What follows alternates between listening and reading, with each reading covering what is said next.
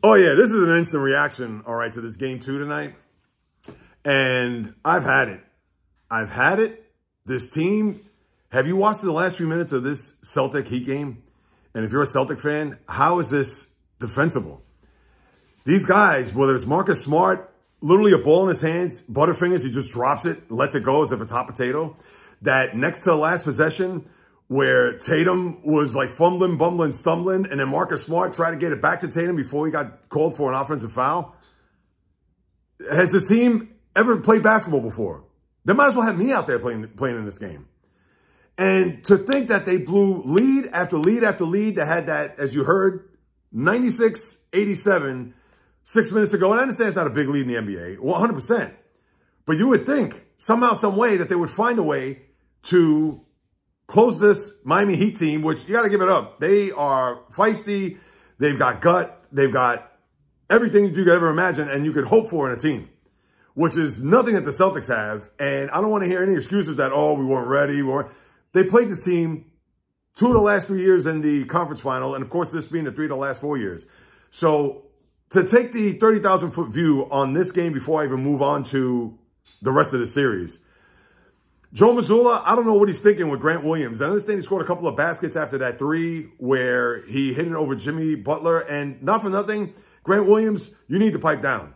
You've barely played in this postseason. Yes, you gave the team a spark. And I understand you're trying to get the crowd riled, etc. But stop poking the bear there. And I'm not trying to make Jimmy Butler out to be Michael Jordan. But we all know that Jimmy Butler, the guy's relentless. The guy is just not going to stop. And Grant Williams is far from Michael Cooper, his days in the LA Lakers. Look that up. So for Mazzulla not to take this man out after Jimmy Butler's undressing him, possession after possession, backing him down the paint and scoring on him with the too small gesture, and for Mazzulla to not take him out there. I understand Jason Tatum did nothing in this fourth quarter as far as, what did he take, 2 shots, and Jaylen Brown. To me, credit the Miami Heat defense, despite the fact that, yes, you would think your best offensive players, they're going to make an impact or at least try to do what they can to break double teams or even defer for that matter. But when you only have those 2 guys, you're not going to rely on Al Horford there. Marcus Smart, again, Mr. Butterfingers. And this is what you have, a disaster. And Malcolm Brogdon was already pulled for Marcus Smart. So in that scenario, Brogdon isn't going to come in there to make any type of contribution. And what you have here is an 0-2 deficit going to Miami. And I will say this, Miami is not a great home court, as we all know. All those celebrities go down there, even the DJ Khaled's of the world. He can put his $60,000 Jordans on 2 pillows while he's texting on his phone. He doesn't know a free throw from a half-court shot. And that's just typical Miami, the people leaving the building in Game 6 with the whole Ray Allen shot, as we recall. But on top of all that, this Miami team, they are a buzzsaw. I mean, think about it. And they're doing it with, let's face it, nobody's other than Butler and Adebayo. Max Strus, Gabe Vincent, Caleb Martin. I know Kyle Lowry's 100 years old, but we know he has a championship pedigree. But we all know the Heat culture, Spoelstra, etc.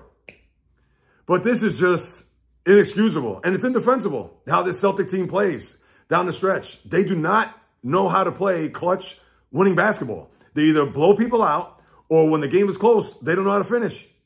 And this is why you can't trust this team. I can't even say the coaches, it's partially the coach's fault, but when Tatum is literally just flailing on the court because he doesn't know left from right, Marcus Smart, I mean, what is he doing? He can't even handle a suitcase.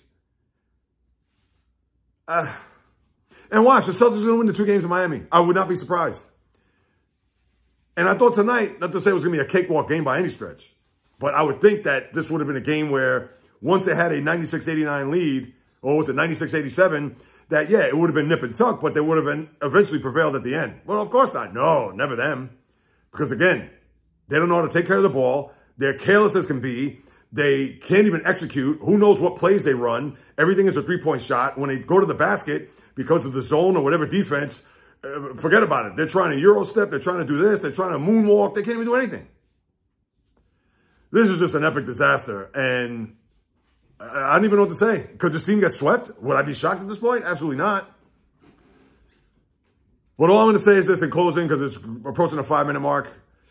Sunday night, I'm going to be there. But boy, these next 48 hours is going to be brutal. And this is the only way to get this off my chest, because This is just the ugliest basketball this team has played. And give it up to the Heat. I get it, but still, just an abomination on so many fronts when it comes to watching the Celtic team, especially over these first 2 games, being unable to close out this team. And again, this isn't the LeBron James, Chris Bosh, Dwayne Wade-led team, which obviously if they scored all these points, you could say, okay, I understand.